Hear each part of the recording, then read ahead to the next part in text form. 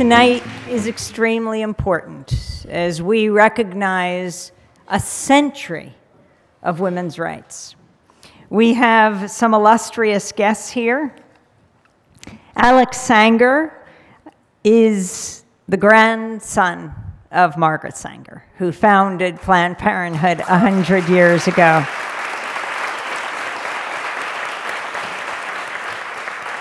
In 1969, he wrote his senior thesis at Princeton on his grandmother. At the time, the field of women's history, feminist history, social movement history, at least at Princeton and most other places, did not exist. He was the first person into his grandmother's archives, which she had kept sealed, and was thus the first to uncover his grandmother's past, which she had carefully concealed, and his groundbreaking thesis is still cited by historians. Alex Sanger is currently chair of the International Planned Parenthood Council and has served as a Goodwill Ambassador for the United Nations Population Fund.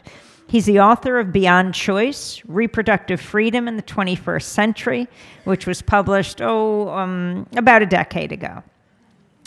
Alex previously served as president of Planned Parenthood of New York City and its international arm, the Margaret Sanger Center International, for 10 years. And today we're going to talk about, well, just what this 100-year history is about. And we're going to have different perspectives on it. We're also joined by Imani Gandy. She is a recovering attorney turned political blogger, journalist, and women's rights activist. She's the founder of Angry Black Lady Chronicles, winner of the 2010 Black Weblog Award for Blog to Watch and the 2012 Black Weblog Award for Best Political Blog. She's currently co-host of This Week in Blackness Prime. Her work has been featured at thegrio.com, Alternet, and she appears regularly on a variety of progressive radio shows and podcasts. She has her law degree from the University of Virginia School of Law, where she was a Hardy Cross Dillard Scholar and editorial board member of the University of Virginia Law Review. And finally, Lynn Roberts joins us. She has a BS in Human Development from Howard University and a PhD in Human Services Studies from Cornell. Since 1998, Dr. Roberts has been a faculty member in the Community Health and Social Sciences program of the newly established CUNY Graduate School of Public Health and Health Policy. Prior to CUNY, she oversaw the development and evaluation of several programs for women and youth here in the city, including a comprehensive program for substance-using mothers and their families in Harlem. She is an emeritus board member of the Sister Song Women of Color Reproductive Justice Collective and is co-editing with Loretta Ross, Erica Durkis, and Whitney Peoples a forthcoming anthology of reproductive justice. Since 2014, Lynn has been a consultant to the New York City Department of Health and Mental Hygiene and supported their effort to integrate a sexual and reproductive justice framework in their work. She is the mother of 4 amazing human beings, aged 18 to 37, and is in constant awe of her grandchildren. So there we go. We're going to begin with Alex Sanger. So take us back 100 years ago this week, even if it has to be from the documents and not from your own life experience. I was not there. October 1916. My grandmother is 37 years old, from an Irish family of steadily declining prospects. A father, as she described him, long on talk and short on work. A tubercular mother, 11 kids in the family. She was a lapsed Catholic, married to a Jew, 2 surviving children, an 11th grade education, 2 years of nurse's training, but she never got her nurse's certificate. Radicalized by her husband, my grandfather, a socialist. Spotty career as a labor organizer, some successes, some failures. And a lengthening criminal record. Self-educated, soft-spoken, but she could hold an audience when she spoke about the maternal and infant mortality she was seeing in this city. I saw her do it when I was a young boy. Gutsy, unafraid to speak her mind. Before October 1916, there is absolutely no evidence she had ever set foot in Brooklyn. She had been on the Lower East Side, nursing there, and she went there looking to open a clinic. As one example of what she was seeing there, in the Orchard Street building, which is now the home of the Tenement Museum, the records indicate that the 18 women living there gave birth to 111 children, a birth rate of 6.1, and of those 111 children, 67 survived, an infant mortality rate of 40%. The solution of the city of New York was to open milk stations. My grandmother's solution was birth control. The Comstock law stood in her way, so what to do? Could you go to the legislature and get the law repealed? Not a chance. No member of the legislature would introduce the bill to overturn the Comstock law until 1921, when Assemblyman Samuel Rosamond did that. Patience was not one of my grandmother's virtues. She had learned from her anarchist and IWW colleagues of the benefits of what they called direct action, which was a euphemism for breaking the law, to get attention and build public support. Emma Goldman and Big Bill Hayward were her mentors. She was introduced to them by my grandfather. She had experience in this when she published her short-lived anarchist newspaper, The Woman Rebel, for which she was indicted on 9 counts of obscenity, and also when she published her birth control pamphlet, Family Limitation, for which she was also indicted. In its 16 pages, she gave all the recipes for douches and suppositories that existed at that time. The clinic she wanted to open was her test case to overturn the Comstock law. She had seen clinics in Holland when she was in exile from this country because she was under indictment. No doctor in this country would join her in opening the clinic because they didn't want to lose their license to practice medicine. Even though the Comstock law had an exception for physicians prescribing contraceptives for, quote, the cure or prevention of disease. And that was interpreted in 1916 to mean that a physician could give a condom to a man so he did not get VD when he went to a prostitute. A physician could not give contraception to a woman to prevent her getting pregnant. My grandmother was looking on Avenue A on the Lower East Side of Manhattan. 5 women from Brownsville came to her office at the end of September 1916. They had over 4 children each. They'd had multiple abortions. Brownsville matched the Lower East Side in what my grandmother called being dingy and squalid. She decided to go out to Brownsville and take a look. She had no money. She went to the doyenne of Greenwich Village, Mabel Dodge, who in turn asked Walter Lippmann what he thought of the idea. As Mabel Dodge said, I'm quoting, "He thought the idea dubious, and he added, besides, Margaret Sanger is not the person to do it." The money came from a woman named Kate Crane Gartz from Los Angeles. She had heard my grandmother speak out there. She was the heir to the Crane plumbing fortune. She sent a check for $50 to my grandmother. My grandmother found a sympathetic landlord in Brownsville named Mr. Rabinowitz. The rent was $50 a month.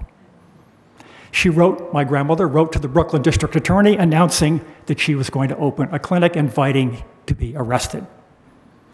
She printed 5,000 leaflets in 3 languages: English, Yiddish, and Italian. That was the population of Brownsville in 1916. Interesting reading from 100 years hence, that it reads mothers, exclamation point, not women, mothers. Can you afford to have a large family? Do you want any more children? If not, why do you have them? And then in solid caps, do not kill, do not take life, but prevent. She went ahead with her sister, a registered nurse and a translator. She said, my grandmother said, quote, to protect women from ill health as a result of excessive childbearing, and equally important, to have the right to control their own destinies. To preserve her test case without a doctor, she gave out birth control information only. She did not hand out any diaphragms, but she told women sympathetic druggists in the neighborhood who would give them. She was providing birth control, not abortion. She said, I'm quoting, abortion was the wrong way. No matter how early it was performed, it was the taking of life. Contraception was better because life had not yet begun. You know, I'm still waiting for the National Right to Life people to give her a Lifetime Achievement Award. 9 days after being opened, an undercover policewoman came in, posing as a patient, and was given contraceptive information. The next day, this woman returned with the vice squad. My grandmother was handcuffed, and the reporter from the Brooklyn Eagle had been tipped off and was there. And the Brooklyn Eagle report reads as follows. Mrs. Whitehurst, who was the policewoman, placed Mrs. Sanger under arrest. The little woman, i.e. my grandmother, was at first taken aback, but in an instant she was in a towering rage. You dirty thing, she shrieked. You are not a woman. You are a dog. Tell that to the judge in the morning, calmly responded Mrs. Whitehurst. No, I'll tell it to you now. You dog, and you have 2 ears to hear me too. My grandmother was not bashful. The 3 were convicted. My great aunt went on a hunger strike, which made front page news across the country. It was my great aunt's daughter who moved in with the man who wrote the Wonder Woman comic, which he based on my grandmother, Margaret Sanger. You know, I can handle being the grandson of Margaret Sanger. I don't think I can handle being the grandson of Wonder Woman. My grandmother appealed her conviction, and the highest court in New York said that indeed physicians could prescribe birth control to women, as well as men, for the cure or prevention of disease, and they used a very broad definition of disease, which, as we know, every pregnancy threatens a woman's health. This was a loophole through which my grandmother drove a truck. She went from the solitary clinic in Brownsville, founded the Planned Parenthood Federation of America, and then the International Planned Parenthood Federation. We at the IPPF, International Planned Parenthood, are in 172 countries. 50 million women a year come to us for our services. We are the United Nations of Women's Health, and she started it right here in Brooklyn. She would be appalled we're still fighting this fight, and maybe more appalled that one of her grandsons has to do it. A final quote. A woman stood up in the clinic during those 10 days it was open. My grandmother described her as having been married 15 years, the mother of 7 living children and 4 dead ones. And she had undergone multiple self-induced abortions. And this woman stood up and said, and I'm quoting, "They come to us with their charity when we have more children than we can feed. When we get sick with more children for trying not to have them, they just give us more charity talk. I tell you that someday they will erect a monument to Margaret Sanger on the spot where she came to help women like us." We're still waiting. Thank you.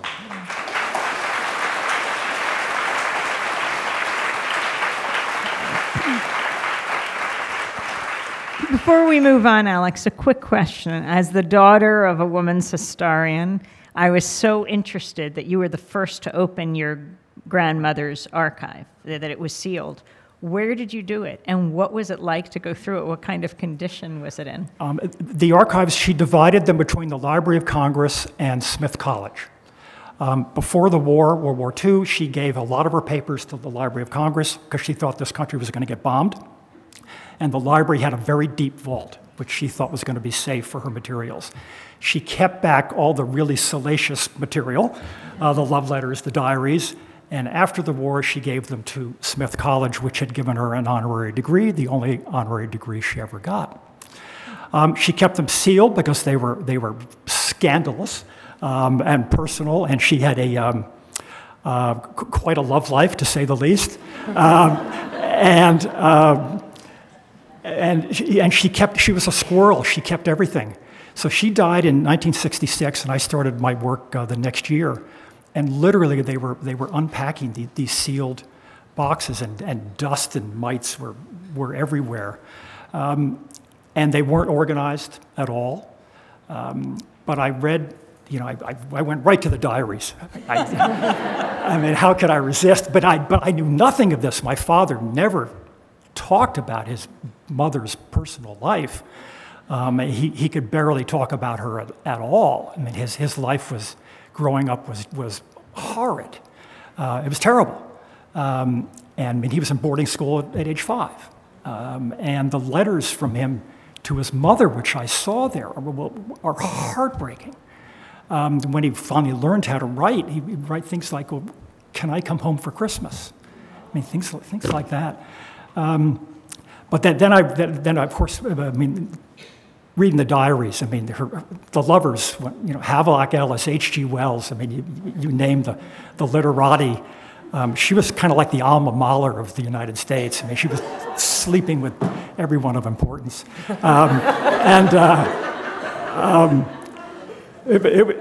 To call it an eye-opener was the understatement of the year. But she kept the drafts of all of her speeches. She kept calendars of her travels. And back then, you were traveling by train and by ocean liner. And she was on the move her entire life. And she never sat still for a moment. When she would come to visit us, I grew up in Mount Kisco, she'd no sooner drop off her suitcase, she'd get on a train and come into the city to raise money, give a speech. So she was a driven woman, and her papers reflected that. So, for a well-rounded discussion about this history, we turn to Imani Gandy, which rhymes with candy, talking about the complicated history of Margaret Sanger and what this 100 years, your assessment of it. So I'm sitting next to you, and I hope I don't offend you in any way. Your grandmother was an amazing woman, and one of the reasons I became interested in her work and her life is that I spend a lot of time arguing with people on the internet, and a lot of the people that I argue with are anti-choicers. And because I'm a black woman and because I do believe in reproductive rights and reproductive justice, I get the sort of anti-choicer that likes to wield my identity as a cudgel against me. So I get a lot of, oh, Margaret Sanger is trying to eliminate the black race, or, Planned Parenthood is trying to kill black people. You have so much, I just got a tweet just now, you have blood on your hands because, Margaret Sanger is trying to kill your people, which is not true. Patently untrue. But because I didn't have the facts to marshal at hand, I decided to go and do my research, read some of her work, read some of the interviews that she gave. And I want to start off with a quote to sort of give you a sense of who she was and give you a sense of my surprise to find out that this is the kind of person that she was. So she gave an interview with Earl Conrad for the Chicago Defender in 1945, in which she said, quote, "Discrimination is a worldwide thing. It has to be opposed everywhere. That is why I feel the Negro's plight here is linked with that of the oppressed around the globe. The big answer, as I see it, is the education of the white man. The white man is the problem." It is the same as with the Nazis. We must change the white attitudes. That is where it lies. So for someone who wanted to eliminate the black race, that's kind of a forward-thinking, anti-racist position to have in 1945. And as someone who spends a lot of time talking about the sort of the divide or the split between black feminism and white feminism, and as someone who encourages white feminists to sort of step outside of their comfort zone and think about what it must be like for people who live at the intersections of several identities, whether it be race or gender identity or sexual orientation, I was really heartened to read that, one of the quintessential, she could be called like white feminist zero, one of the quintessential white feminists had these very forward-thinking views about race. And so, one of the things that I find myself battling against is sort of this meme culture, and I'm sure you've all seen it on Facebook and Twitter, especially with respect to this current election. You just get an image, write something on it, and send it out, and that's supposed to be facts. So you get a lot of these images with Margaret Sanger's picture on it, with these quotes that are supposedly attributed to her, but upon reflection or upon further research, you find that either she didn't say them at all, or she did say them, but when taken out of context, they sound horrible and racist and vile, but when placed in context, they sound anything but. Primarily what I'm thinking about is this one particular quote, which I'm sure you've all heard, where she is quoted as saying, "We do not want the word to go out that we want to exterminate the Negro population, and the minister is the man who can straighten out that idea if it ever occurs to any of their more rebellious members." And so when you hear that, we don't want the word to go out that we want to exterminate the Negro population, you think, well, Christ, she's trying to exterminate the Negro population. She's trying to hide it. But that's not what the case was. The case was that she was trying to work with very prominent black leaders at the time to bring birth control to Southern black women. And it wasn't only something that she was spearheading, but it was something that she worked with people like Adam Clayton Powell, W.E.B. Du Bois, Mary McLeod Bethune. We're talking very prominent people who saw what she was doing with birth control in primarily white communities and thought, well, why aren't these services being brought to black communities? And so she worked with W.E.B. Du Bois in Harlem to open up a clinic. And he, along with other prominent black leaders, said, we need to bring this sort of contraception to the South. And in their view, it was racist that those types of services weren't being brought to the South in a way that would permit Southern black women to take further control of their own reproduction, because as it should be clear to everyone, black women have always controlled their own reproduction. I often say that black women birthed this country, and that's actually not that far off of a statement, considering that black women were used as basically brood mares to birth future generations of slaves that would go on to basically create this, the American economy and indeed the global economy. So the concern was that black women in the South weren't given the opportunities that black women in Harlem, black women in the North were given to use birth control and to make sure that they were able to control how many children that they had. One of the other primary quotes that is attributed to her is, hang on one second, quote, "The mass of Negroes still breed carelessly and disastrously, with the result that the increase among Negroes, even more than among whites, is from the portion of the population least able to rear children properly." And so that sounds sort of terrible too. I mean, this mass of, breeding Negroes careless and disastrous, that sounds terrible. But when you dig deeper into it, you will find out that this quote was directly taken from W.E.B. Du Bois, which he wrote this quote in an article for her 1932 edition of the Birth Control Review. And so the problem with reckoning with Margaret Sanger's past is that we tend to want to think about birth control as something that was done to black women as opposed to something that black women enthusiastically participated. And so one of the projects that she developed and that anti-choicers hang on to as evidence of her desire to exterminate black people is the Negro Project. And the Negro Project, I mean, first of all, who says Negro anymore, right? So it sounds bad in and of itself, but the project wasn't about trying to figure out how to sort of make sure that black women were breeding less, but rather to bring birth control to black women in the South in a way that would enable them to take control of their reproduction. And so part of the issue was that black people were very skeptical of white doctors, and with good reason. And so the idea was to make sure that black people were getting information about contraception from other black people, from the church, from ministers, from black doctors. And so that's why you get this sentiment that we don't want the word to go out that we're trying to exterminate the Negro population. Rather, we want the word of contraception to go out through black people, through the black community. And so when it comes to the role that Margaret Sanger plays today in terms of Planned Parenthood's history, I think that Planned Parenthood has rightfully spent a long time championing Margaret Sanger. But I think what needs to happen going forward is a reckoning with her more deplorable views. And she did hold rather deplorable views, not about black people, but about the so-called quote-unquote feeble-minded, morons, imbeciles. And these are all medical terms of the day that were used to describe mentally disabled people. And so her viewpoint was that we needed to make sure, and she dabbled in eugenics. She absolutely dabbled in eugenics. But her viewpoint, when she talks about wanting to create a better race, now when we think about creating a better race, we automatically go to this idea that we need to, eliminate people of color and focus on white people. But that's not really what her point was, and that's not what her effort was. Her effort was to make a quote-unquote better race by eliminating the so-called feeble-minded.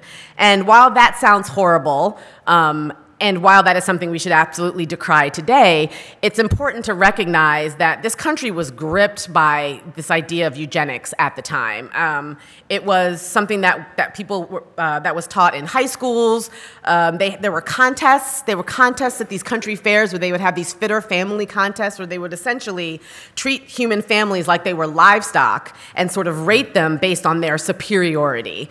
So this idea that, Margaret Sanger was a eugenicist and she wanted to murder black people. No. She was a eugenicist in the sense that she wanted to create a better race of people, meaning a fitter, more able-minded race of people, but she wasn't necessarily tying reproduction to ethnicity or to race as we think about it. So she actually had a very compassionate viewpoint of the troubles that women of color, black women at the time, had in terms of their health, in terms of poverty, in terms of making a world for them where they could raise the children that they have, and then also prevent having children that they could not afford to have. And so I want to read one more quote.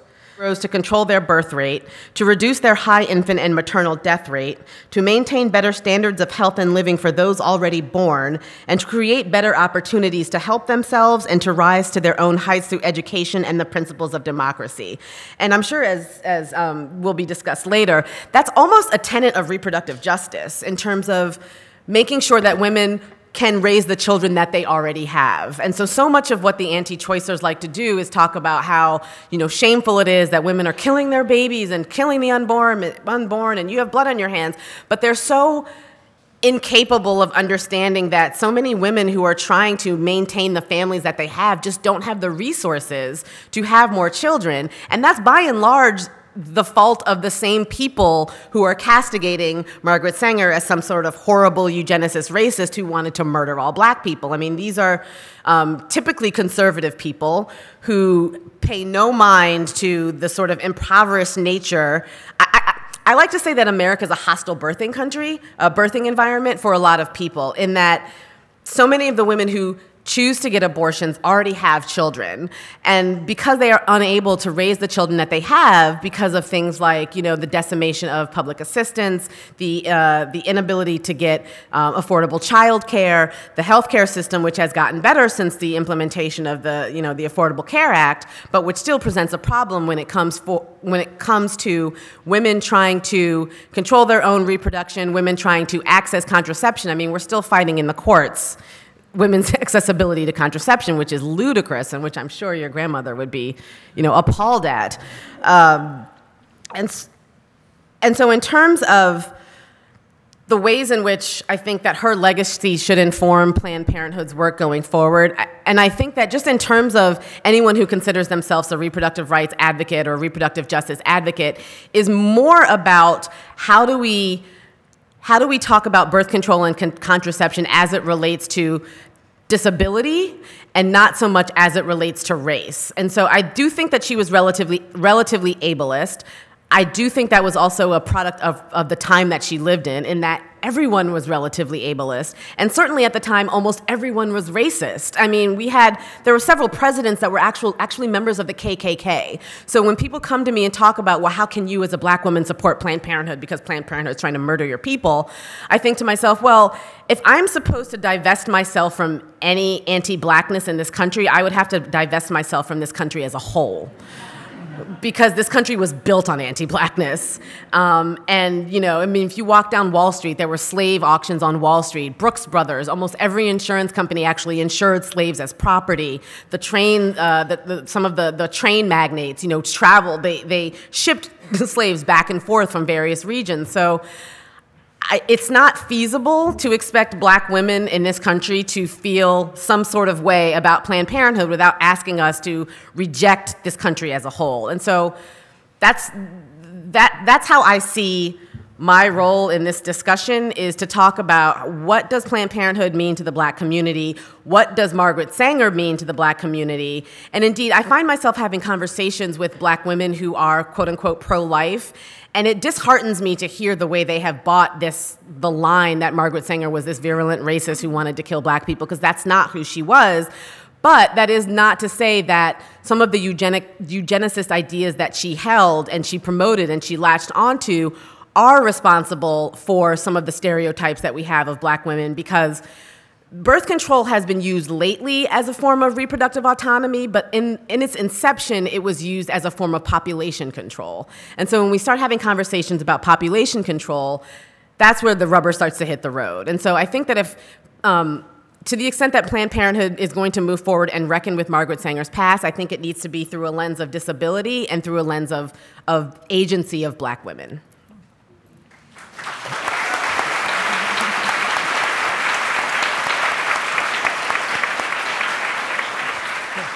Imani, before we move on, Good. and you're still sitting next to each other. Before we move on, what surprised you most in your research about Margaret Sanger? Her anti-racist sentiment surprised me a lot. That was something I was not expecting to find. That is something that is absolutely unusual for that time period. As I said, there were members of the KKK who were presidents. The KKK, I feel like a lot of people don't understand that the KKK was a political force. It wasn't just some sort of club that, you know, crazy white folks joined, but it was, I mean, it was that, but... But it was also a very strong political force in this country. So, you know, one of the things that anti-choicers like to say is well, she was a member of the KKK. Well, no, she wasn't a member of the KKK. But when I actually heard people saying that, that kind of piqued my interest. So I went to go and figure out where that meme had come from. And where it came from is that she was practically obsessed with birth control. I mean, she wanted to bring birth control to the masses. And so in her endeavor to do that, there was really no one that she wouldn't talk to about it.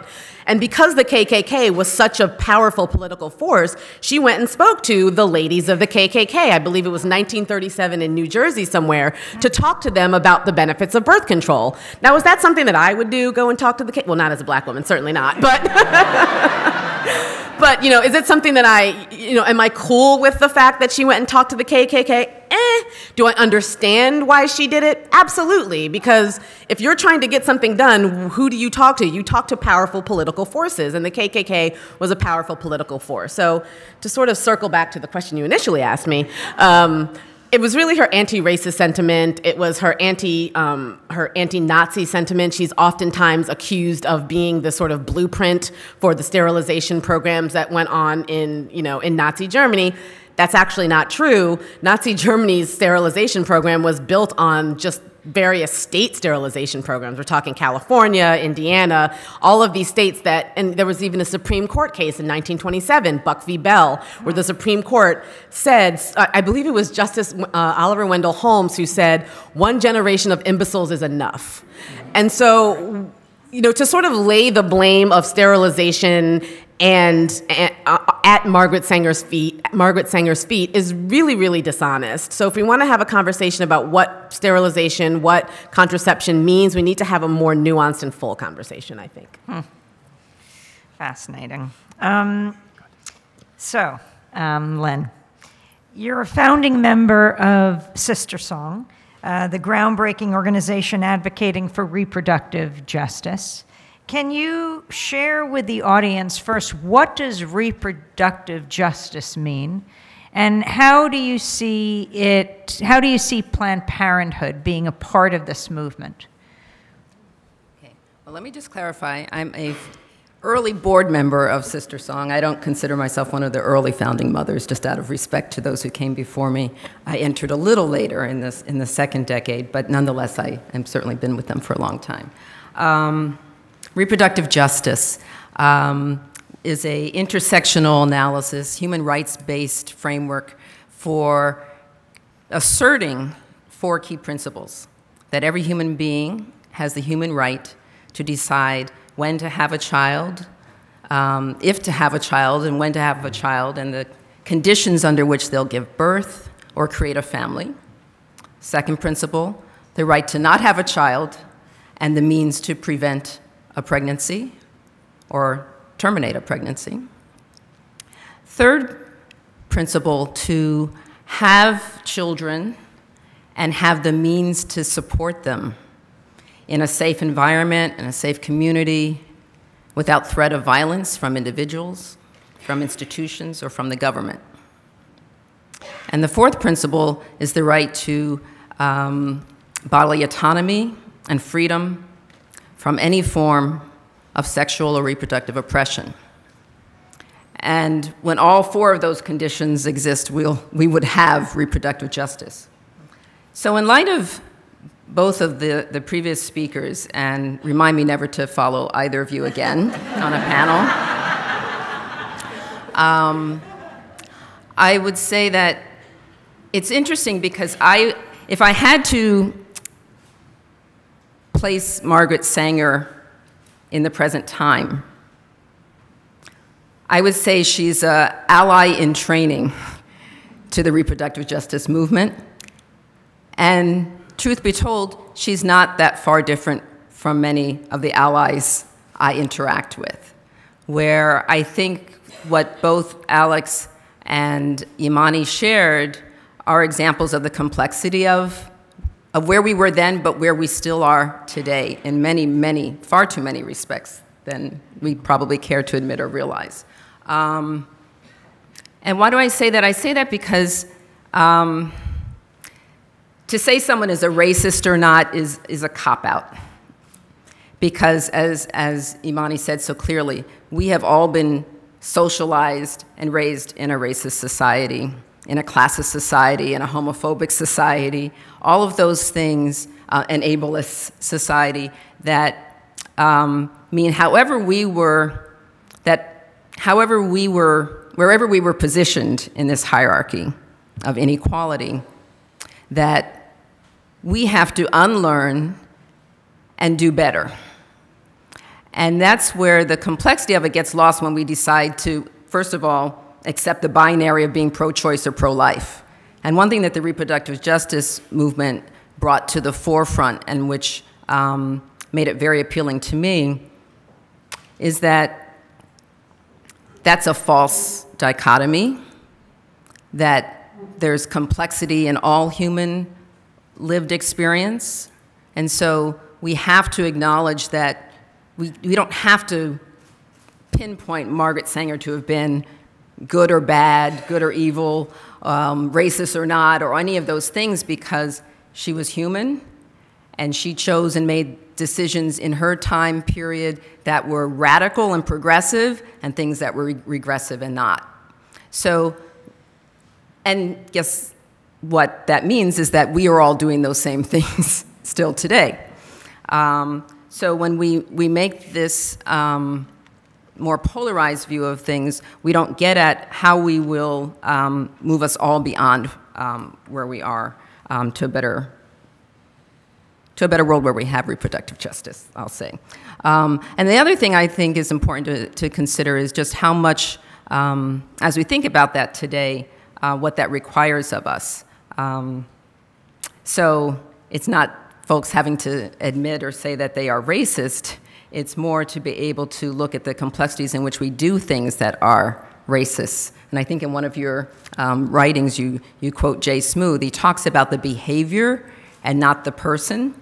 So if we look at some of what I think are some of the more critical things that Margaret Sanger brought to us, is that she brought all of her complexity for us to look at, and we are fortunate to have an archive and Alex to share that with us, is the idea of pleasure, that her ideas about contraception and her own sense of autonomy and pleasure, but that also taking the context of a family and what that meant during those times for her to have that life and the sacrifices that meant.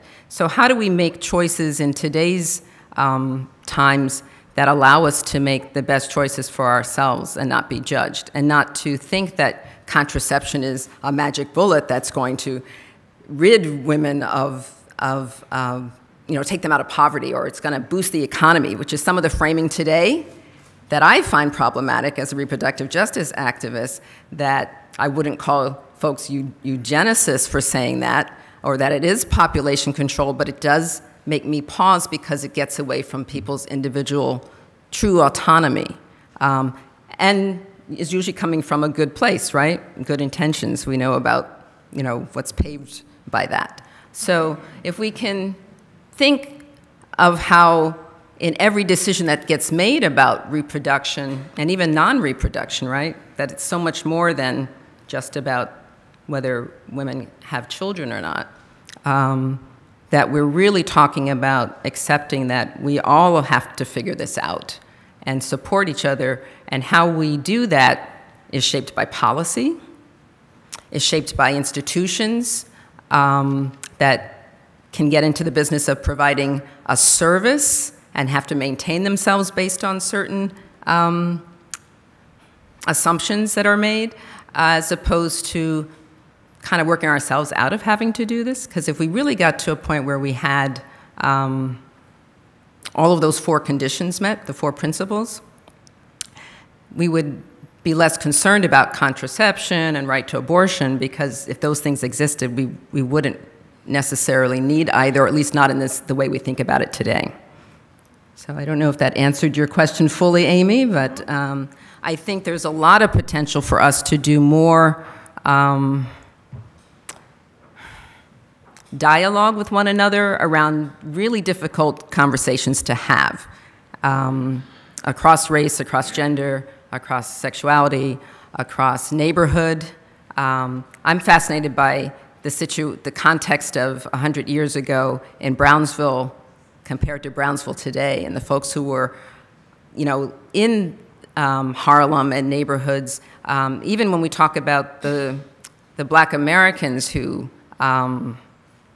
supported the work of Margaret Sanger and wanted access to contraception, some of, people wouldn't call them racist. W.E.B. Du Bois or Martin Luther King would not be called racist, but could we call them elitist, who considered that, poorer families should have fewer children? And how different is that today when we say that women would be less poor if they had fewer children? It's a very thin line between those two distinctions, and they're very subtle, and they seem to be things we need to talk about more frankly. Is it fair to say that the reproductive justice movement has been quite skeptical of Planned Parenthood? And what can Planned Parenthood take from the RJ movement? I can't speak for all others, so I think the skepticism has been when it hasn't appeared, and it's not unique to Planned Parenthood.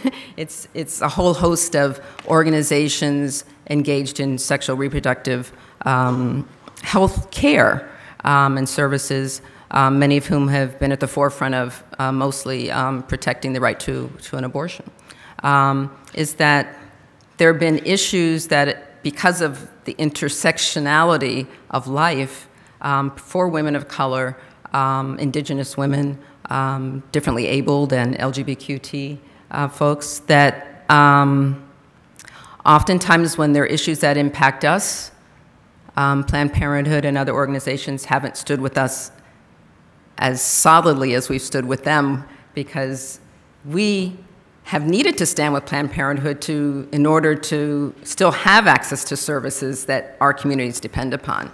And I guess the clearest example was the personhood bill in 2005 in Mississippi. There was an initiative for personhood, which was tied to restricting abortion, and another initiative around voter ID laws, which was restricting the rights of people of color to vote. So there was an opportunity to coalesce around both issues and support things that would have enhanced things for many poor and people of color, and that opportunity was lost. So one initiative passed and the other one didn't. The one that got the support of those protecting the right to choice were not as rallied against the right to protect the voting rights. And that's just one example that we've been having conversations about this for a number of years now, so I think we're getting better. There's still a lot more work to do. It has to do with our messaging, what gets your priorities and your policy setting agendas around these other issues that are core, that are, is it about whether poor women, how many children they have, or is it about getting them out of poverty? And what will that take? And those are the types of mobilizations that we are talking about. How we do that and do that really strategically better than we are now is where we're at. And I think, again, we don't want to have to always be the ones calling folks out. We want to call folks in, but we also would like for you to kind of go for that without us having to call you out about it. Because, there's folks, you have power and can wield influence in places and at tables that many women of color just don't have that kind of access. So what are the conversations you have, not just among those of us who all kind of agree and think reproductive justice is a wonderful way to go, but what are the conversations you have with the folks who don't feel that way? And does reproductive justice come off your tongue in those places as much as it comes out when we're present? It's not just what you say in public, it's what you say in private. And I think we have to find ways for more of that to happen.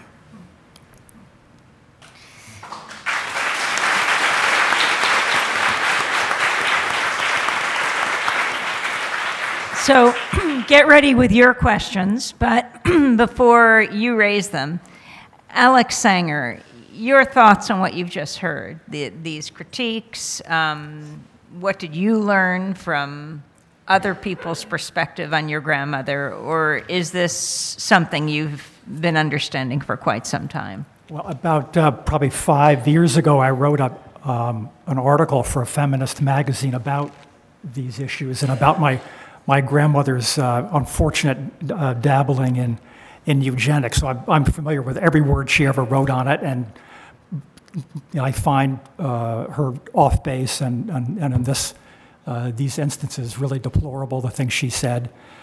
So it's upsetting to have to see that and face that. I'm reminded of just a couple of thoughts though, because we are semi in a historical building. At her trial in 1917, one of the police officers accused her of trying to eliminate the Jewish race, one of the languages with Yiddish. So that came up out of absolutely nowhere. At that point, she had never, I don't think, uttered the word eugenics or talked about it, but it was in the air back then. Theodore Roosevelt started it all. He was a horror in many ways. But he accused the white race of committing race suicide by having not as many children as he thought they ought to have. Eugenics was much more respectable than birth control. So it was a political calculation on my grandmother's part to try to be respectable. Big mistake. And she talked about, it was, we don't think about these things. The draft was initiated in 1917 for the First World War. 1/3 of the men called for the draft were rejected on account of their health. The health of American adults in this country, and my grandmother was seeing the American children, their health, in this 40% infant mortality rate in New York City, but the adults that survived were in rotten health. And you talk about her focus on the children that women already had. That's really a key point, because when she was nursing, she saw the children that women already have, and she saw what an additional child or 2 or 3 could do. And the final irony about eugenics, you look at her as a person, which is why I started out giving this somewhat sordid family history. Her father was an alcoholic. Her mother was tubercular. She was Irish, poor, married to a Jew, with a criminal record. I mean, she had 6 counts of not being able to reproduce, according to eugenicists. And yet, for these, strange political and nursing background and other things, looking for respectability and other things in her life, she got into this where she shouldn't have. Maybe it was a danger of being self-educated, because she was, and she was very influenced by all these brilliant men that she was around, all of whom were eugenicists. I mean, H.G. Wells was the worst, and Havelock Ellis. Big mistake. But I'm so glad you brought up the Harlem history, because when I've been up there in the past and talking to people who've lived there a long time, they remembered that clinic, and that she had brought it there with the Reverend Adam Clayton Powell Sr. and the others in the black community, and no one else was doing that but her. At the risk of getting into electoral politics today, I don't think you could talk about Planned Parenthood without doing that. And I wanted to ask Imani, as you talked about, the Klan, it being a powerful political force. For some people here, they might think, well, wow, that was a very long time ago. It's hardly a powerful political force. We might have said that until maybe last year. Right. Can you talk about what that resurgence has meant, and that both the Klan and the issue of women's rights now in 2016, major themes, amazingly enough, who would have ever thought it, in the 2016 presidential election? I'm kind of glad that we've had this sort of resurgence of white nationalism, because it has, and it's going to get better, trust me. It's a weird thing to say, I know. But starting in around 2010, 2011, you started to see these billboards, right? These billboards about the most dangerous place for a child is in the black womb. And so you had these accusations that black women were participating in some sort of self-genocide, to where the abortion rate in the black community is so much higher than it is for the white community, any other race. And that is because of the lack of access to contraception, the lack of access to health care, and those sorts of things. But as they would have you believe that for some reason black women have just decided we shouldn't exist anymore, and so we're just killing ourselves out, which is a ludicrous thing to say, but that is something that they have argued. And the way that they are framing it, it is almost as if they want us to believe that they actually care about black women and black children, when it's very self-evident that they don't. And so this rise in white nationalism sort of, I think, it dovetails very nicely with what I've been saying for years, which is that you don't give a crap about, sorry, I almost cursed. You don't give a crap about black women and children. You are using black women and children as a cudgel to reduce abortion access in order to make sure that the better stock, wealthy white women are having more children. So in a very kind of odd way, they are championing eugenicist viewpoints. But they're couching it in terms of, well, we really care about what's going on in the black community, when you don't. They don't. I mean, if they did, that they would focus on things that would help black women raise the children that they have, help black women have better health, better jobs, better childcare, better education, all of those things. They don't care about any of those things. They care about black fetuses until those black fetuses become black children, and then they become black adults, and then they're gunned down in the streets, and then they're championing and saying Blue Lives Matter. So it's... So I'm glad that we're having this sort of overtly like vintage racist sort of thing going on now, because it's brought it out of the basement and into the light, and I think it's an important discussion for people to have. And the only thing I'll add is that Lynn also Roberts. it's not necessarily a resurgence, because those of us who've been doing reproductive justice work, trace it back, since the inception of the country, but also specifically around even Roe v. Wade, when political decisions were made and compromises were made. Again, similar to your grandmother, around getting that passed, had a lot to do with concessions to the Dixiecrats of the South, and we have to acknowledge that painful truth too. And those things, again, in terms of who do we consider to be the arbiters of power, how close are many of us to them? They're in our families, I suppose, right? I'm not speaking of my own. I don't have many of those. Mine are more likely to be on an FBI list. But nonetheless, to be able to, really, I agree with you, to see it more visibly. But what are we going to do about it, since it's so blatant now? That, as much as we can talk about it strategically, what do we see as our modus operandi to really get at the core of it and turn that around and withstand it, because it's so now entrenched in our mainstream media and in our kind of, it's the order of the day. And it's become, like you said, it's become these memes instead of, critical analysis about moving us beyond the buzzwords and the sound bites to real transformation of the country that we want to have, that we've never had. There's nothing to go back and say we want to, make America great again. It hasn't been that yet. So let's just, think about ways that, again, I think it comes down to how we have these critical dialogues with each other, and then lead that to action. And I believe in direct action as one means, but it's not the only means. I also believe in infiltration of powerful places in whatever way we can.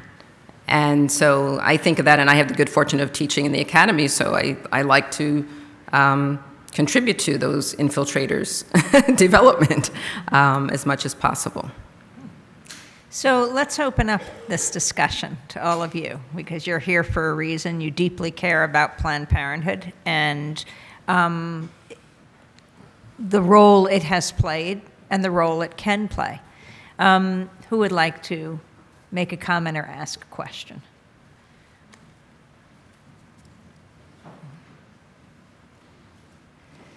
Well, as people, go ahead. Thank you very much, all of you. I'm on the national board of Planned Parenthood, and I'm a preacher. Can you tell us your name? Reverend Tim McDonald from Atlanta, First Iconium Baptist Church. Been in a lot of videos about Planned Parenthood. I've learned a lot tonight. I really, really have learned a lot. But one of the things that I'm sort of, for me, like the elephant in the room, is the role of religion in the whole history. And all the concept, whether it's reproductive justice, reproductive choice, eugenics, it seems like for me it's the elephant in the room that doesn't get enough conversation, enough attention, because at the root of power, at the root of policy in this country, whether it's in the North or the South, the role that religion has played in reproductive rights has virtually been not acknowledged enough, in my opinion. So my question is, given your various perspectives, what role do you see that faith has played in the whole discussion? Because I haven't heard it mentioned here, and I think it is at the crux of Roe v. Wade and what's going on right now in this election and who's behind a lot of stuff in this election. The ones who elect the people who set these crazy policies are people of faith, and they're the ones pushing it. So given your historical perspectives, what role do you see that faith has played and is playing, even in the arenas in which you are concentrated?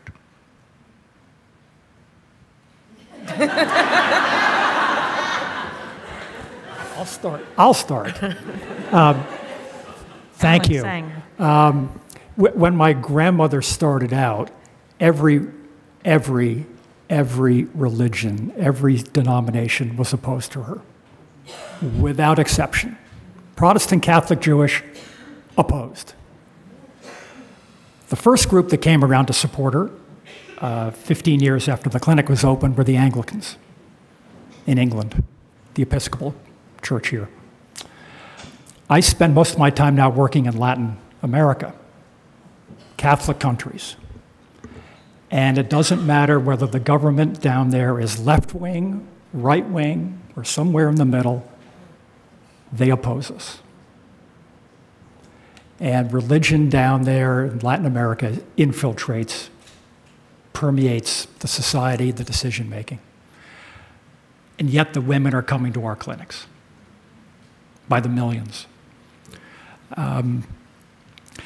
It's great that there are denominations out there that support Planned Parenthood, support reproductive rights, reproductive justice, because then we can say that the Catholic Church and the fundamentalists do not have a monopoly on God.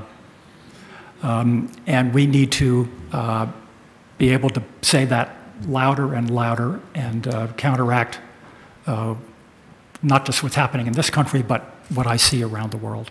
So. I'll just say, I don't have much to say. I just have one quick thing to say.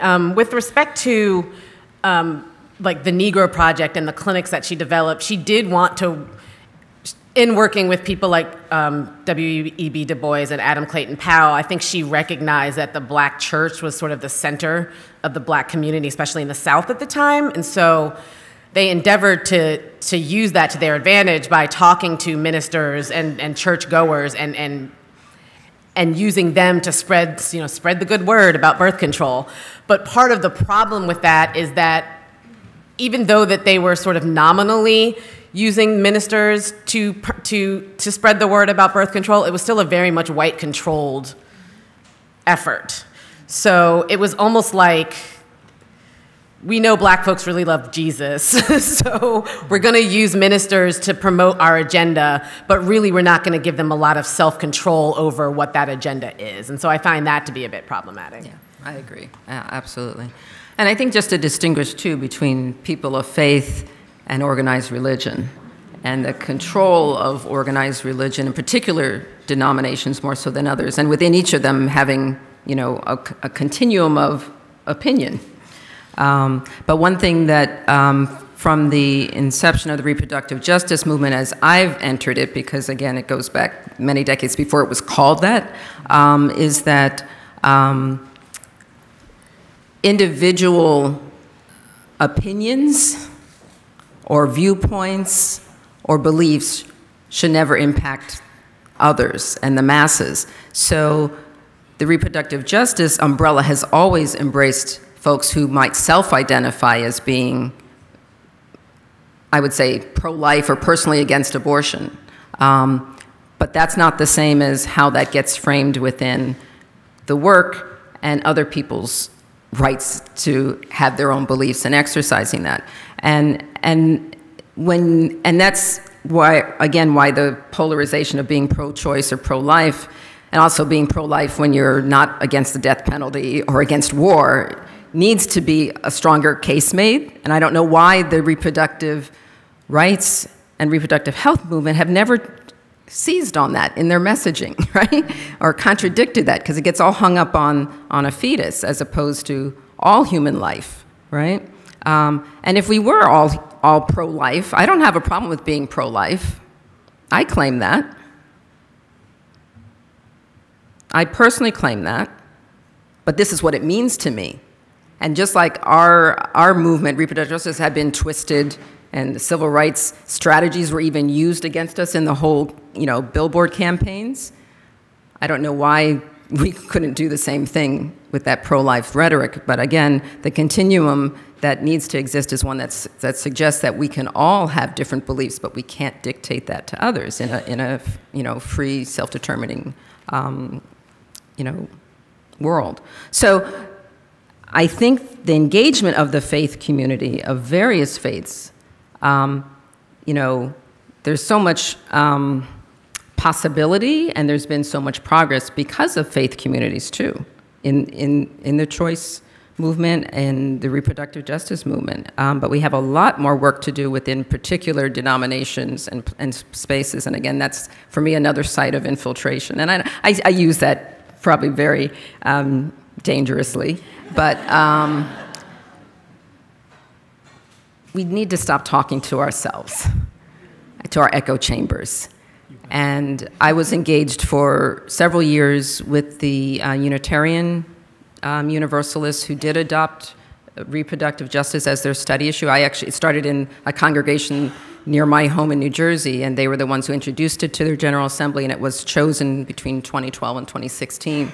And Tony Bon Leonard, founding board member of Sister Song, has been very involved in having these discussions in the Black church. So Google her and study her up very well on these very issues, because there does seem to be this perception that the Black churches and the Catholic Church, of course, in Latin America and elsewhere, have been the biggest stumbling blocks. But those are also places where, when they poll their congregations, of course, it's the leadership, it's not the people. So remember that. It's not people of faith. It's institutions that use religion to control society.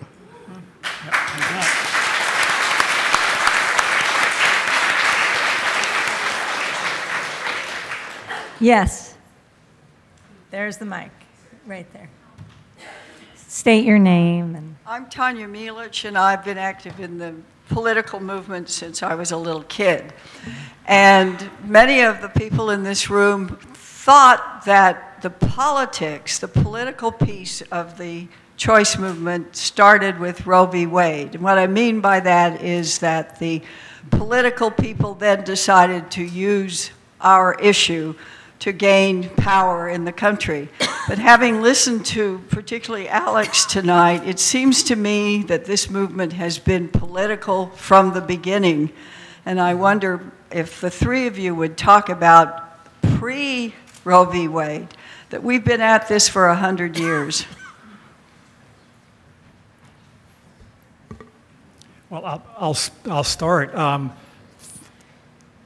When this country was founded, birth control and abortion were legal. And the first law that criminalized abortion was passed by Connecticut in 1819, I think. And complicated reasons for that, but with a lot had to do with white hegemony, the white Protestants wanting to keep their control of this country, and the immigrant Catholics, including my ancestors, coming over, having more children than the Protestants. And the Protestants were very upfront about it, that they wanted to keep the Protestant women from using birth control and abortion. It was a cradle competition, as it was called. So it's been in this country from the beginning. And just one little footnote, that my grandmother always felt that she had better luck with Republicans than Democrats on this issue. And when New York State, let me remind you all, 3 years before Roe versus Wade, New York decriminalized abortion. The votes were, as many Republicans almost as Democrats voted in favor, and it was a Republican governor who signed it into law. So it's, the Republicans were right there for a long time, and now they're. I won't even go there. Well, there were different Republican. I mean, the parties kind of flip-flopped a bit in some ways, So the terms don't mean the same thing. Why have they diverged, and why is this? Well, maybe Tanya. Tanya's the world's expert on this, and author of the Republican War on Women, so Tanya, you really ought to talk about it. But there are a few Rockefeller Republicans still floating around, but not many. But I'm interested in the period before, what Margaret faced in 1916. I think we forget that the politics of that period was she had some really tough problems, and they don't get talked about very often. Well, she had, aside from the women who were lined up outside that clinic in Brownsville, and you've seen there's a famous picture of these women with baby carriages carrying babies in their arms. There was no institution in this country supporting her. I mean, the government was opposed, the press was opposed, the churches, the medical societies wouldn't have anything to do with her. Both political parties were opposed. She had nothing, and it took her 5 years to get Samuel Rosamond. I don't know, is Liz here, Rosamond? But that's her father-in-law, and Liz was a longtime board member of Planned Parenthood here in New York. He had the guts to do it, but no one else was going to stand up. I mean, the pressure was just too much. And my grandmother never believed that giving the women the right to vote was going to change anything. Because she saw that in the western states before the amendment in 1920, women had the vote out in Wyoming, Montana, out west, and nothing changed. White women. White women, correct. Just to clarify. Correct, nothing changed. So she was into direct action, changing the law her own way. And politics, she became friendly with Eleanor Roosevelt, tried to get birth control into the New Deal programs, totally failed. The New Deal coalition, Catholic, inner city, was going to have nothing to do with birth control. And I would just like to go back earlier than even Margaret's time, because if we're talking about the control from a reproductive justice perspective, it's the control of our reproduction. And that goes back to what Imani talked about in the forced breeding of enslaved African women, what was happening in terms of controlling our fertility. At the same time, when we started talking about self-control of our fertility, that was controversial. But before that, there was plenty of effort to control fertility by the state. And also effort to control fertility by enslaved women themselves, Naturally, because, yes. They would, any children that they bore were not their children. They were automatically property of whomever they were, they were sold to. So, you had enslaved women who would kill their infants because rather than see them become slaves for whomever. So, yeah, I mean, that's why I get so very offended by this notion about, they're killing, how can you support Planned Parenthood? They've been, they're trying to kill black people. It's like, we weren't, in a sense, trying to kill ourselves at the time because the alternative was so much worse. So, yeah. So we have time for one more question. Okay. Maybe the two of you back there just piggyback on each other. You each ask a question, then they'll respond. Hi, my name is Pearl, and in addition to being an activist with Planned Parenthood, I'm also a volunteer health center escort at a reproductive health care facility that is not a Planned Parenthood, but it's in the city, and a majority of the patients are people of color, and it's a high-poverty neighborhood. And one of the things that the protesters always like to scream at the escorts between screaming at patients is, saying, because most of the escorts are white, saying, oh, well, you're just here to kill black babies and all that just really frustrating rhetoric. And I feel that as an escort, I am supporting women's bodily autonomy and reproductive justice, in that the women going into the clinic can make the right decision for them. But I still struggle with the aspects of white supremacy and white savior complexes and things like that. So I guess, how would you recommend that white feminists and white activists be better allies and support communities of color? And the person right behind you. Hi, my name is Britta, and I work in health education in New York City. And I was thinking a lot about what you were saying and talking about different groups that have decided that certain people shouldn't have children or aren't fit to be parents. And so in my work, we work with teenagers, and so I was wondering how you think teenage pregnancy fits into a reproductive justice framework, and how we should be talking to young people about having children or not having children in a way that isn't telling them that they're not fit to be parents. You probably asked the right person.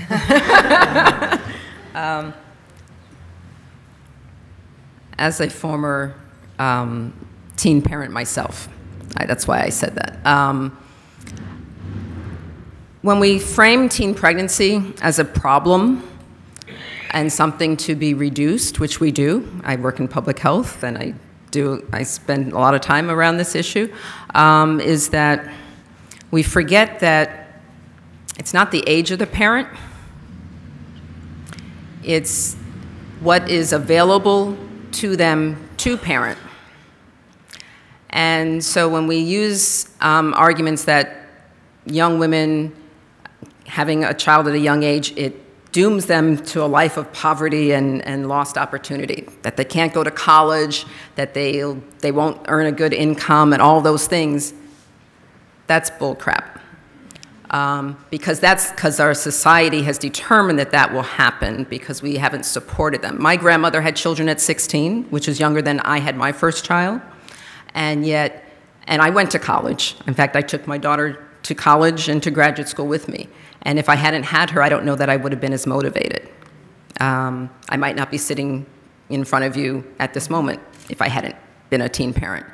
And at that time, in 1979, there weren't the restrictions that exist today because policies were allowed to be developed that demonized teen parents. So a large part of the reproductive justice movement is changing that narrative because it's very problematic. And that's not to say that a teen who gets pregnant and doesn't want to have a child shouldn't be assisted in coming to a decision not to have a child. But to frame teen pregnancy as a problem in and of itself, solely based on age, is problematic. And when we've looked at the data, Arlene Geronimus, who's a social epidemiologist, if you've read any of her work, she does a pretty good analysis about how that plays out differently in different contexts and comparing different racial ethnic groups. She's shown that there's a different outcome for an African American who becomes pregnant at a young age, where actually her support system engulfs her and she gets support she might not have gotten from her family, that she might not have gotten not having a child. And for young white teen parents, it's just the opposite. Like they get disowned and kind of kicked out of the family for getting pregnant at that age if they decide to have the child. You know, and again, that's a pretty crude summary of the analysis. But the bottom line being that's about what resources are available and which ones are denied as a result of having becoming pregnant at a young age. And did you have the full range of options in making the decision about the pregnancy? And what was done to prevent it in the sense of, again, having access to comprehensive sex education and all of those things that are still important, and also claiming your sexuality and all those things that come with that. But I don't believe that we should frame much of our arguments around teen pregnancy as an economic problem or as solely that, or as because that kind of falls into that whole, it's kind of blaming young women for the ills of society based on, their reproduction, and I think that's very problematic. And I don't remember what the other question was. About being an ally, I can talk about that a little bit. Right. Just in terms of becoming a better ally, just listen to the women that you're escorting. I mean, I'm sure it's very frustrating to have these people yelling those things at you. But the women that you're escorting there chose to go there, and you were just helping them navigate the bullshit. So I think that it's an honorable thing to do. I have great respect for clinic escorts.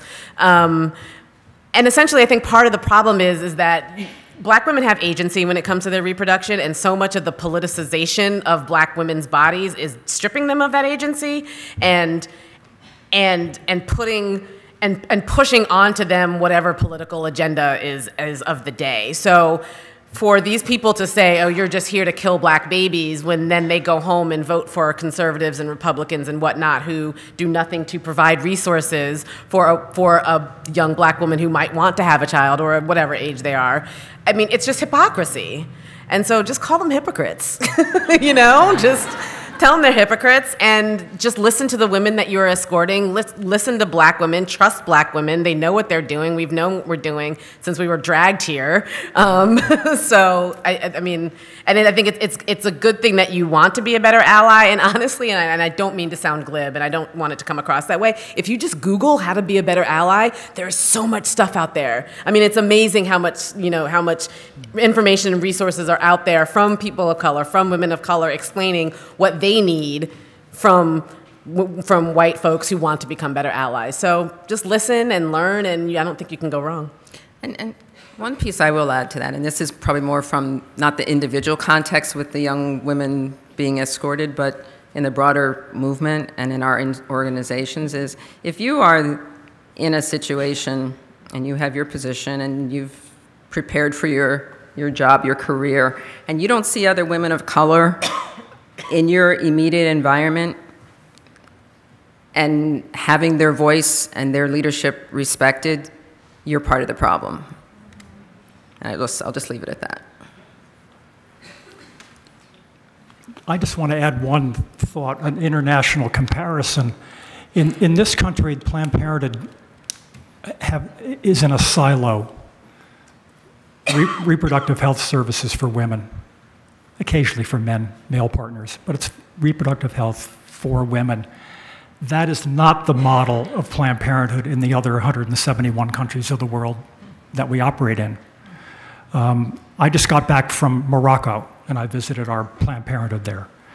And in this one neighborhood I was at, the Planned Parenthood not only has a health clinic for women and men, the women of the neighborhood bring their children for all their immunizations, all the pediatric health care. The Planned Parenthood operates an elementary school for the orphans and those who are not otherwise getting educated in this neighborhood. And they have 3 job training centers there. One is in cooking, how to become a chef, how to become a cook, dressmaking, and hairdressing, or being a barber. And so they're training young men and women in career paths. And for the older adults, they operate a hammam for the men and women to come in and get their baths and use the hammam. It's a community center offering comprehensive health care for whatever that neighborhood needs. And the word protester or opposition just does not exist. And that's something we need to think about in this country, to be absolutely inclusive for what neighborhoods need, for what men and women and children in neighborhoods need. And Planned Parenthood, I think, is uniquely positioned because it is connected to so many communities to take a lead in that and change the model of who we are out there. And as we wrap up,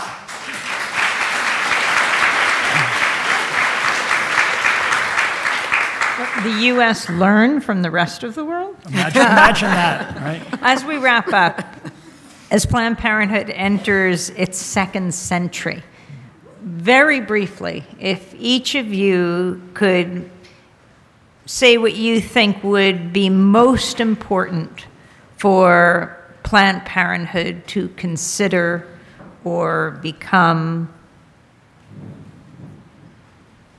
Well, I just said it, but let me just add that to continue the work, I know Planned Parenthood New York City is doing this through Joan and Katie, the board chair here. And the National Planned Parenthood is doing it, and the International is way ahead of both, of diversifying the board and the power of the organization, and make the board and the leadership truly representative of the people that we are serving. And they have to be inside the power structure and running and leading these organizations. So. Yeah, along those lines, I think that Planned Parenthood has done a good job, especially in the last, 4 or 5 years, especially with the development of Planned Parenthood Black community, of becoming less organization for white women and more an organization for women. I think they've done a really spectacular job, actually, of diversifying, making the communities they serve feel as if they are part of the Planned Parenthood community, and I think that's something that should continue. I don't think I have much to add. I think it is still early to tell where we're going to go next in terms of having the tough conversations about racism and gender oppression as it impacts particular communities. And I think that does mean also yielding some of, I guess, Planned Parenthood's brand recognition, if you will, because people know what Planned, shares some of those resources that come from that brand, so that the communities that are served can be self-determining about what things might look like, that they can determine for themselves what they need, and to support that in a way that is meaningful for them, and wherever that is, and also to support the areas. We're in New York, and we think New York is kind of ahead of the game a lot of the time, and it is and it isn't in many ways, but to support the areas where things are tougher, redirect the resources where they need to go. I know of some of the women of color who've worked in entities in other parts of the country, particularly in the South, who feel isolated and alone, and sometimes get sent out to the communities because they are the face of the community, but they don't have the support from the organization when they go to do that. And you need to hear that and hear from them what it takes to do that, and monitor what happens and why people, those same women of color, might leave your organization. Because a lot have come in, and when Sister Songs Network first established, we also supported women of color-led organizations, but also individuals working in other organizations, and they were the ones who formed a lot of our membership base. Well, as we wrap up, one quick thing. Alex, you just mentioned Joan and Katie, and I think they should both stand up for the work that they do. Joan Mallon is...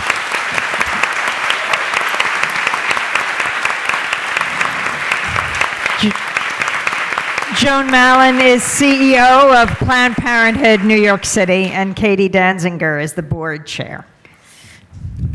So we want to say thank you so much for this really interesting evening. I hope just the beginning of a year of conversations about where the reproductive rights movement is in this country. Thanks so much. And thank you, Amy.